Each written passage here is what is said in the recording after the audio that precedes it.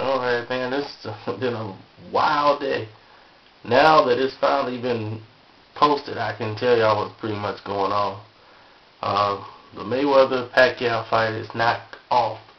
They're still in negotiations. What's happening is the Nevada State Athletic Committee is trying to get them meaning Mayweather and his camp, to try to submit to this urine testing that they want to do. Right now, they're finna subpoena them, well, not subpoena, but threaten suspending them if they don't take the urine test, in advance. So they just want to try to think that might help speed things up. But the NSAC don't do blood tests, and so I don't know why Bob Arum keeps promoting it like, if they tell us to take the blood test, we'll take the blood test. So the guy's just a joke.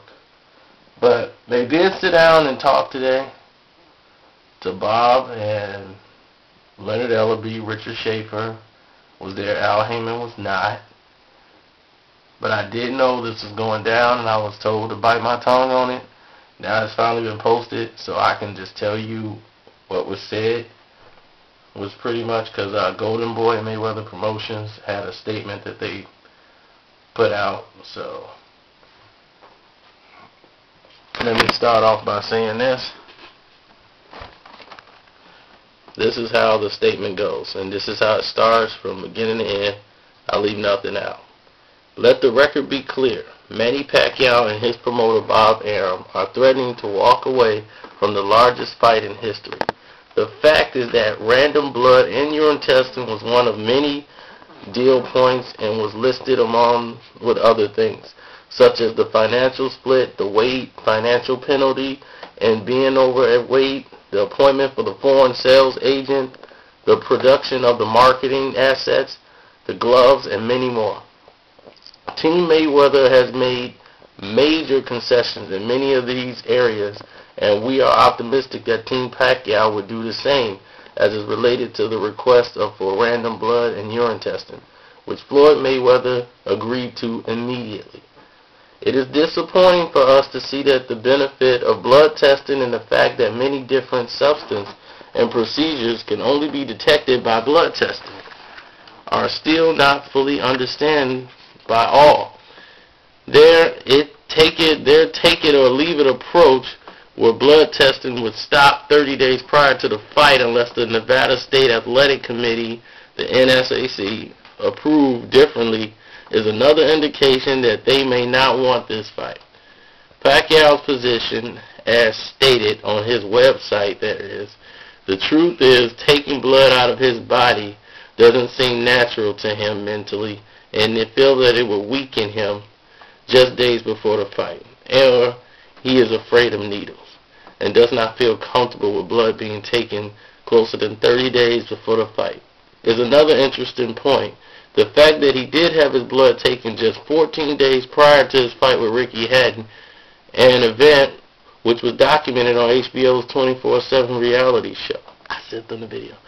Also, when told that Pacquiao feels the United States Anti-Doping Agency is an agent of Goldenboy Promotions, which is in itself a ridiculous accusation, we moved swiftly and made yet another concession by stating that we were perfectly fine to retain another agency which would do the random urine and blood test, and jointly agreeing on a reasonable cutoff prior to the fight, but which would still remain to be the integrity of the results.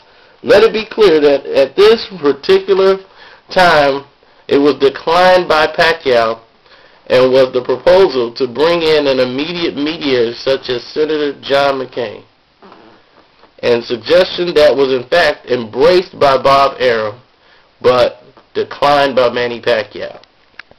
Let it be clear that nobody from Team Mayweather or Goldenboy Promotions is accusing Manny Pacquiao of anything. But the reality seems to be that for whatever reason, Pacquiao does not want to participate in any random blood testing, which has already been deemed as harmless procedure, and many current athletes are subject to prior to this and during competition. Team Mayweather and Goldenboy Promotions is still open for early discussions of having both parties work out a mutual agreement, understanding of the testing, which would be conducted by a mutual agreed upon agency. In closing, Floyd Mayweather is one of the most decorated athletes boxing has ever seen, and he is anxious to make this fight happen for all of the fans and sports enthusiasts.